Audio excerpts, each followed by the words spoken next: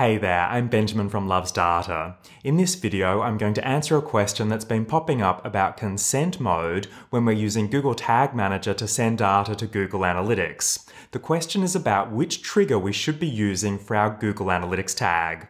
Let's head to Google Tag Manager to answer this question. As we can see, I'm using the Initialization All Pages trigger.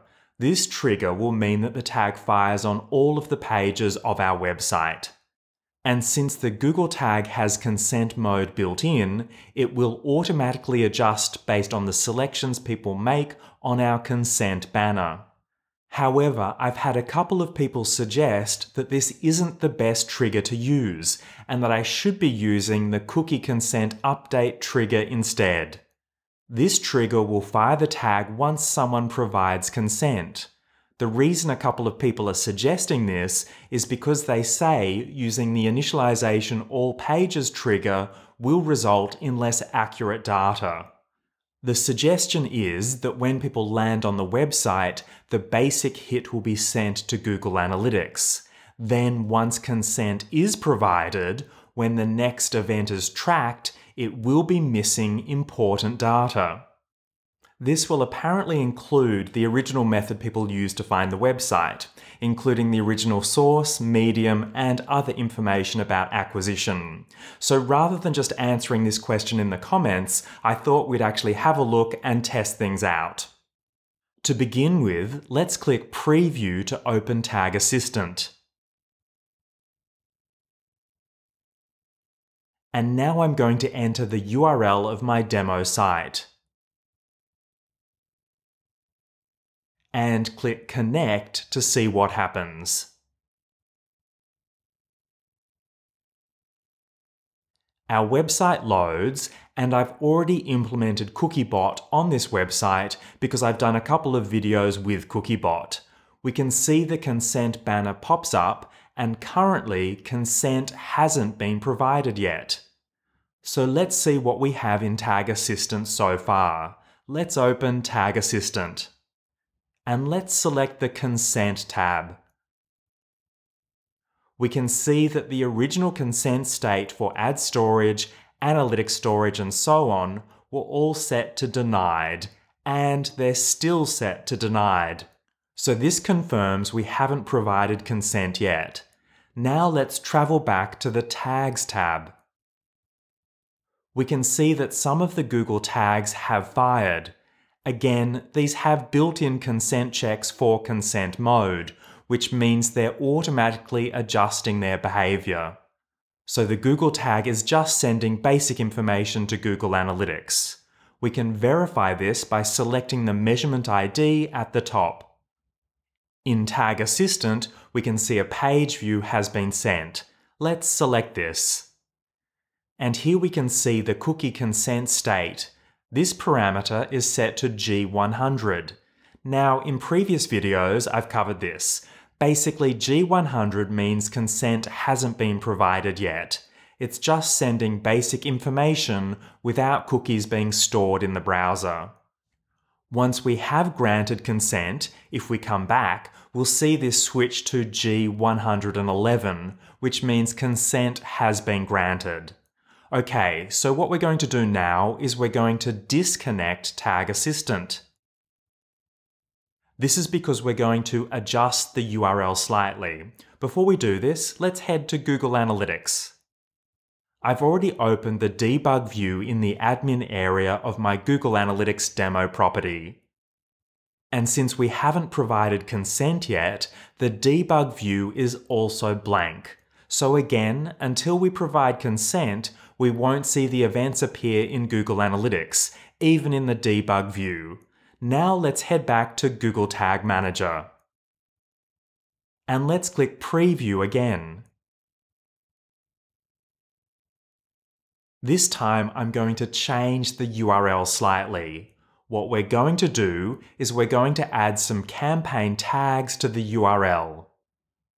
I'm going to add UTM campaign equals Benjamin, and UTM source equals Benjamin, and UTM medium equals Benjamin. And I'm doing this for testing if Google Analytics will capture this information. Now let's click Connect.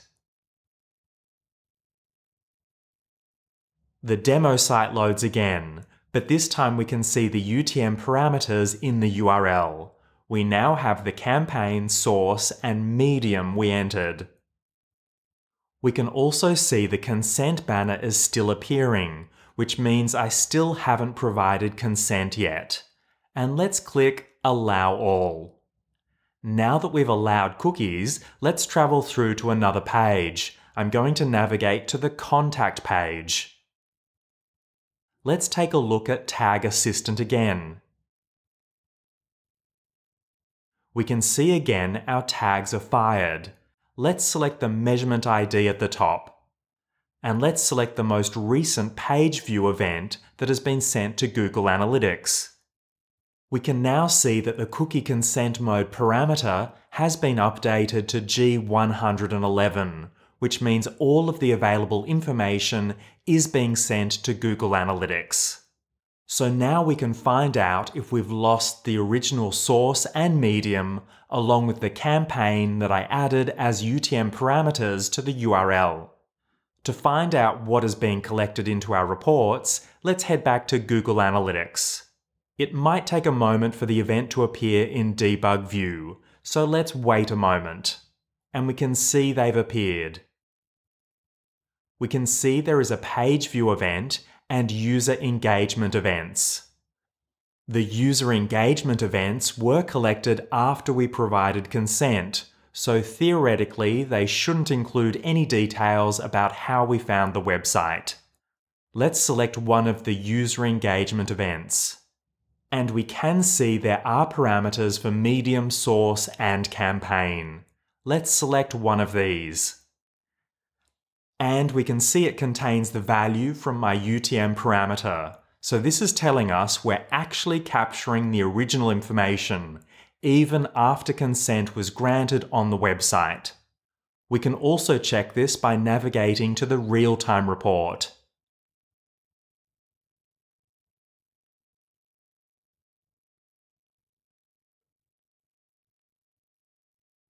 And let's look for the event count by event name card and select the user engagement event. Again, we can see the medium, source, and campaign. And selecting these shows us the value I set for the UTM parameter. So again, this is telling us that the original method of finding the website is coming through to Google Analytics. This tells us that we can continue to use the initialization all pages trigger for all of the Google tags that have built-in consent settings, including tags for Google Analytics and Google Ads. And I also wanted to show you that this data appears in the standard reports, so we're going to fast forward 24 hours. Now let's take a look at what appears in the reports after we've waited a day.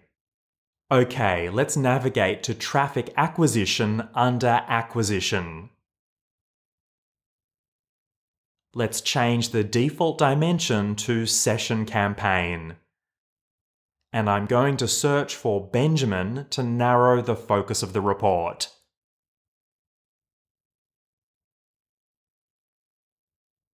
Now let's click the plus sign and search for and select Landing Page.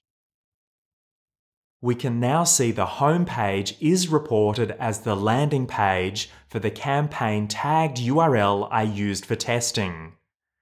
This tells us that Google Analytics is reprocessing the original page view event that we viewed before providing consent on the website. So again, this shows us that we can use the initialization all pages trigger to fire our tags without losing data or ending up with missing information about the original method we used to find the website.